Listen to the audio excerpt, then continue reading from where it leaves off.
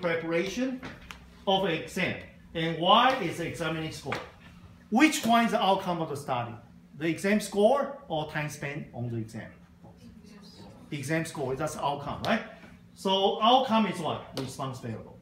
Okay? The other book, they don't call response. They call this is what? Dependent variable. Okay?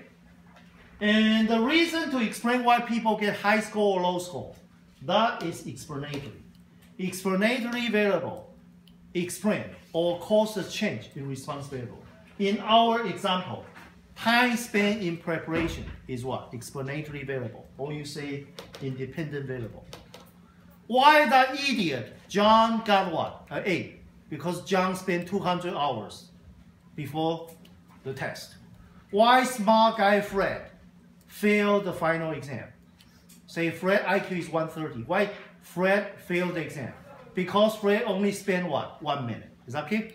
Even though his IQ is 130, become useless. Is that okay? So what is response?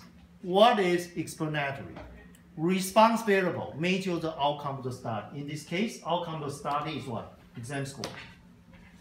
What explains the exam score? Well, time spent in the exam. That's explanatory. Is that okay?